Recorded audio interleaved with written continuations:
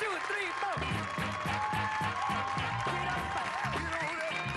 Get up, get on up, stay on the scene. Get on up like a sex machine. Get on up. Good evening and welcome to the John Report. I'm John. Here's my report. Well, Spiderman was a surprise guest this week at a Beacon Hill Elementary anti-drug assembly. The kids said that Spiderman convinced them not to use drugs because they don't want to end up as a pathetic 30-year-old hanging out at grade schools in rubber masks and tights. More than 50 minutes of new footage will be added to the movie Dances with Wolves when it airs on Como. The new footage will include a car chase and women in swimsuits.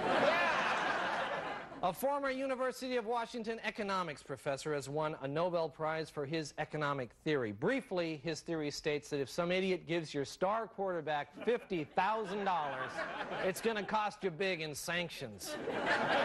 Washington State and Burlington Northern announced this week they plan to spend $27 million developing passenger rail service between Seattle and Vancouver, BC.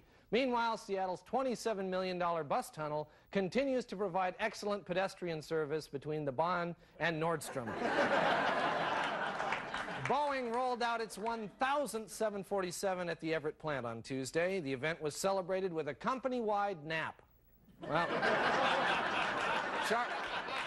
Charles Barkley has announced his retirement from pro basketball, just 2 weeks after the same announcement from rival Michael Jordan.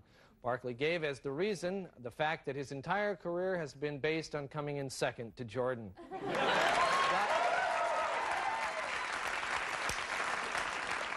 Diet guru Susan Powder was in Seattle this week to promote her new book, Stop the Madness. Her appearance at a local bookstore was so popular that the crowd had to be paired into two lines. One line for people who wanted an autograph, and the other for those who just wanted to pet her head. Finally, Pearl Jam's new record was released on vinyl this week. When asked to compare it to the band's first record, 10, lead singer Eddie Vedder said, "This one is so good, there's no way the Stone Temple Pilots can copy it." This has been the John Report. Thank you. And we'll be right back.